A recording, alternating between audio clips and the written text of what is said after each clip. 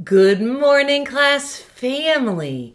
It's a terrific Tuesday. Let's look at our message together. Show me that you're a team and a class family. Follow along with your eyes and listen with your ears. Use your finger to point. Ready? Start in the top right-hand corner with the date. October 15th, 2024. Dear class family, today is Tuesday. We will learn a lot at school. First, we will learn letters and sounds. Next, we will do literacy centers. Then, we will do vowels. After that, we will find text features in a book.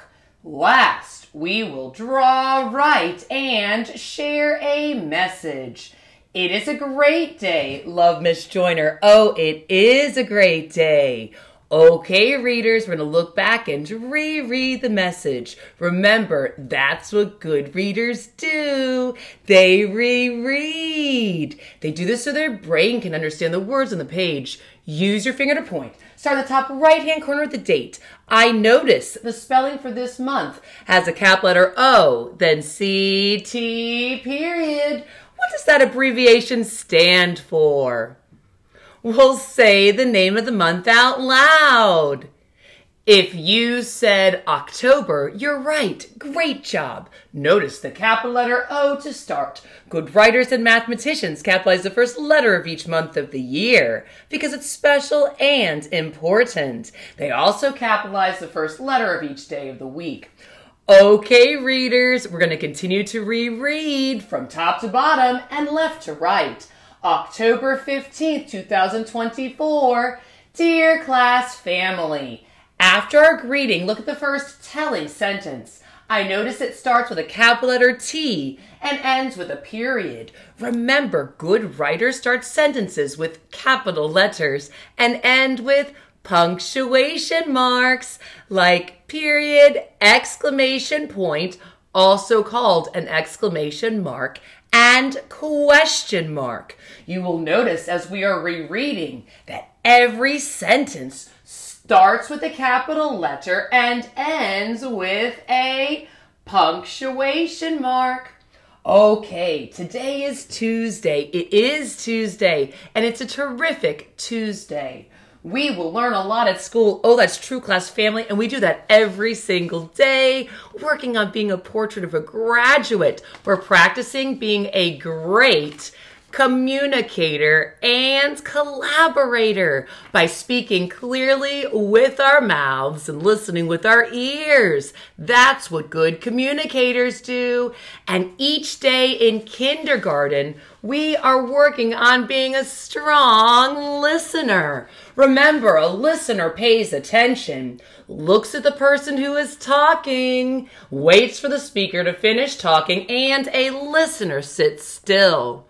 A strong listener uses their eyes, ears, their mouth is silent, and their body is still and in one place. Are you being a strong listener in kindergarten?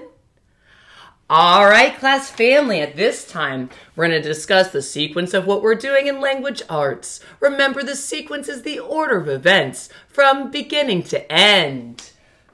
First, we will learn letters and sounds. And we're going to use so many different resources. Shout out to Benchmark Advance. We'll be using your alphabet chart today in kindergarten to help us review letters, sounds, pictures to match that word, and American Sign Language. We're going to be blending phonemes today. We're going to be doing all sorts of things and using the resource U-Fly, learning how to shape our mouths for all the consonants and vowels. And you know it, class family, phonemic awareness, tapping that beginning, middle, and ending sound and saying that whole word. It's going to be fantastic. And we'll also do the CBC word song where we'll stand up, move our bodies, and break down those CBC words for that beginning, middle, and end, and clapping that whole word. And that's going to help us so much when becoming better readers and writers in kindergarten.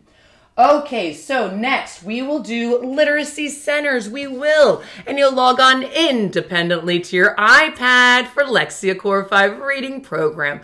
Pump your brains with knowledge. We'll do some other centers within the classroom. We will practice the 5 pre-writing strokes when we're writing letters, drawing pictures, and writing numbers. Skywrite them with me. Are you ready? Up and around, touch, pull down, touch, push over, slant right, slant left. Remember to hold your pencil with your index finger, middle finger, and thumb, and use these 5 pre-writing strokes. That's what good writers do. They use these strokes to help when writing.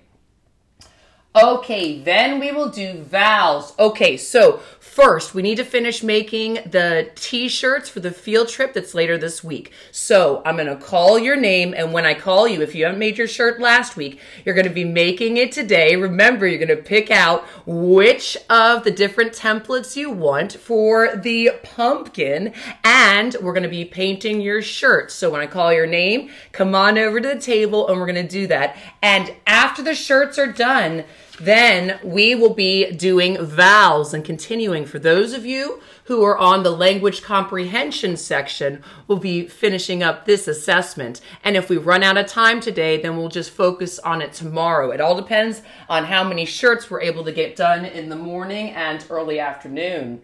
After that, we will find text features in a book. We will, and we're going to look at a nonfiction text. Remember, nonfiction texts teach, inform, and explain real things. We'll be looking at what do animals need and reading a text within this book using text features. There are so many different things, and we'll have captions, labels, and photographs to help us, as well as words that are in bold print. So we'll be using text features.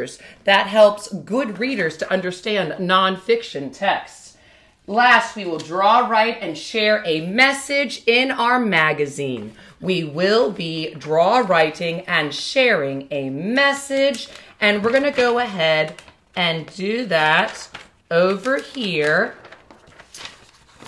Oh my goodness, we're actually towards the end of the magazine, and I believe up page 26. Yep, we're going to be doing this. We're going to draw, write, and share a message, as well as reviewing some other parts within the magazine and practicing being a great reader. And at the end of this week, you get to take this home and keep forever. Okay, it is a great day, Love Miss Joyner. It is. It's fantastic. Get your fans ready. Fantastic. Our question for today is a do you like question? And the question is, do you like toys? Well, do you? Think about your answer and get ready to be a great communicator and share why. Do you like toys?